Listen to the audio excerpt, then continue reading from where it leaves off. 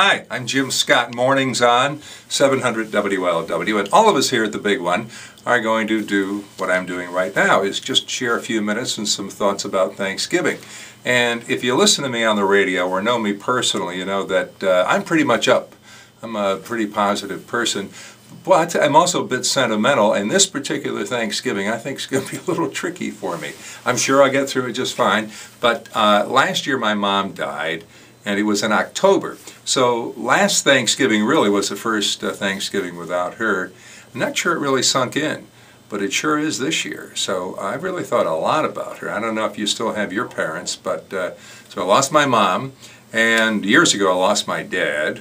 And so now I've been thinking a little bit about what I'm thankful for this Thanksgiving. Not that there's not a lot to be thankful for, but what I'm really thinking about is the people that aren't there. So my mom's not there, my dad's not there. I had two sisters. Joanne, she's been gone for a while. And so in my particular family, I have three grown boys, and they're great, but most of them are out of town.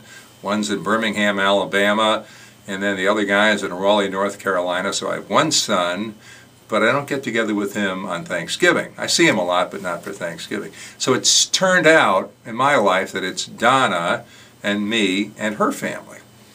And that's getting smaller. I mean, you know, her dad's gone now, and Elsie just died a little while ago. And so the people that used to be there, I'll really be thinking about them a lot this particular Thanksgiving. Nothing wrong with that. So I have a feeling what I'll be thankful for is the time I had with them.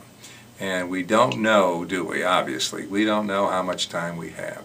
And so not to be morbid about it, but it's really to appreciate the fact that I had a great time, great parents, grew up, had a good time, had a lot of great Thanksgivings. I'm sure this one will be fine.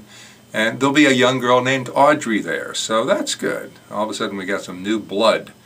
I think she was in California last year, but she's a relative, and now this is her home. So I hope you have a great time on your Thanksgiving, and you'll probably, now that you watch this, do the same thing I'm doing, is think about those who aren't there this time around, but were a real important part of our life. So happy Thanksgiving, and thank you very much for listening to me on the radio. And I'll be there next Monday. I'm going to be off on Thanksgiving Day. Not completely off, but you know what I mean? I'm not that bad, really. I'm doing okay here. Gee.